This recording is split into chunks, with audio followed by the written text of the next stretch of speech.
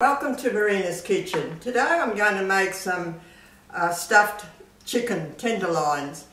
You can have the chicken breast if you want it, but I like to have in the little strips of the tenderloins chicken because it's lovely and tender and it's not so thick like a chicken breast.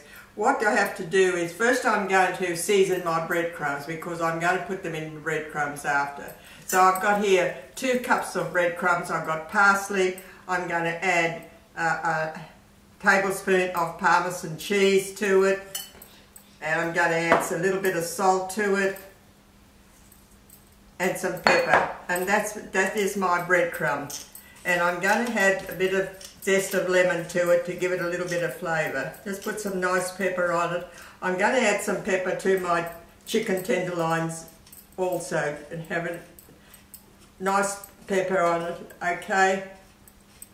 Now I'm going to add some more, I'm going to add a bit of lemon zest to it.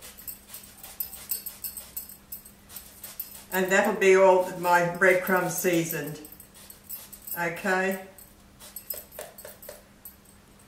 Now what I'm going to stuff them with a pesto. Now I've got here a Rocked Pesto. You can add any pesto that you like if you favour something else. This is something really nice. It's got a lovely taste to it. Try it. It's really, really nice. Now what I do is I open up the chicken tenderloin, open it up, and then I'm going to stuff them with the pesto.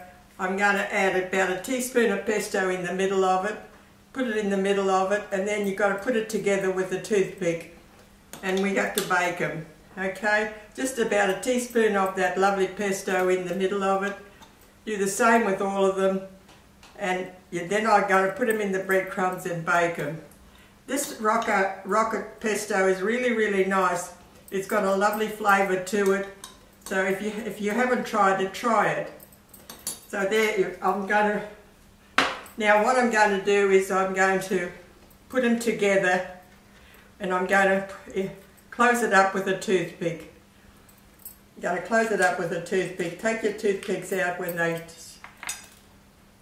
cooked. Okay, just close it up with a toothpick. And that's another one done.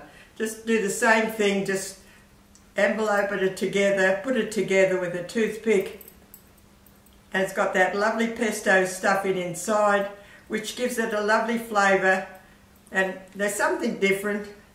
And you can do it with the chicken breast, but I like the chicken tenderloin because it's got lovely little strip pieces. They don't take too long to cook. Okay, so that is where I've stuffed them all up.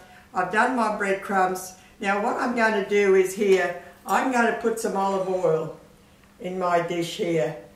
And I'm going to put them in olive oil and then put them in the breadcrumbs. And then I'm going to bake them, okay? So I'm just going to put them in the olive oil, like that. Put them in the breadcrumbs. Just nice breadcrumbs, put it generously.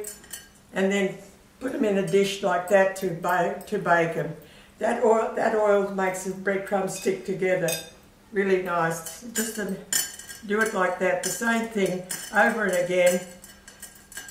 And these are really nice. They cook very quickly. The chicken breast is much thicker. I like this chicken tenderloin because it's just much quicker to cook. So I've got all the parsley in this breadcrumbs, the cheese, and just put them all together like that. And you can bake them all together. You can make as many as you want to because you can add the breadcrumbs to it, you can add your pesto to it, so there's no specific quantity. You can just add as much as you want to.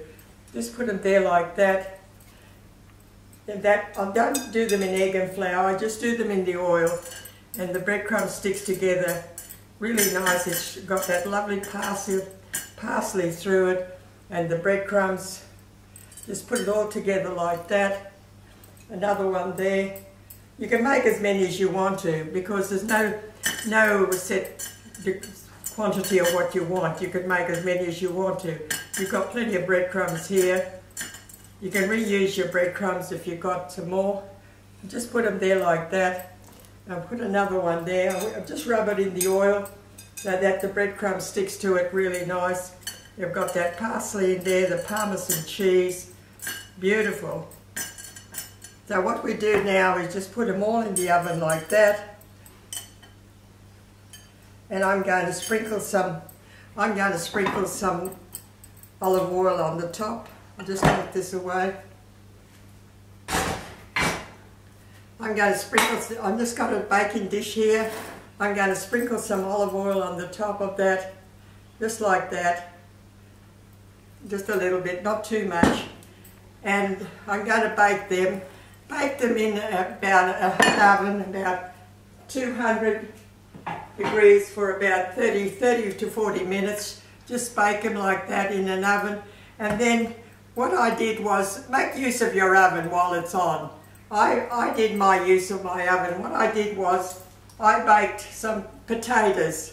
What I did with mine, this is what I did. I'll show you what I cooked. I cooked 3 just to show you. These are the ones I cooked. I just did 3 just to show you. I had it in the breadcrumbs and I cooked them. And what I did was, while the oven was on, I just put some potatoes in the oven. While it's on, you may as well make use of it. You could either bake some pumpkin or some potatoes or sweet potatoes. And then I did my vegetables. You could either have some lovely beans or some peas. And that made a beautiful dinner. That made a beautiful dinner, just like that. Just bake that. They didn't take long to bake.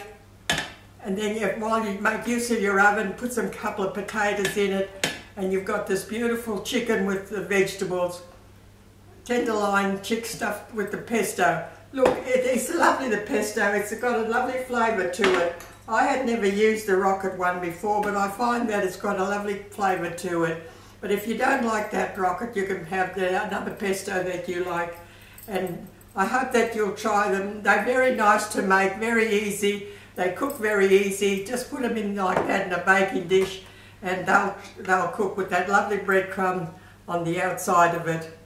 And I made use of my oven. I did the potatoes, I cooked some beans, and I've got a beautiful plate there for dinner. I hope you'll enjoy them and try them. They are very, really nice with that pesto stuffing. Thank you for watching my video. Have a great day. Bye.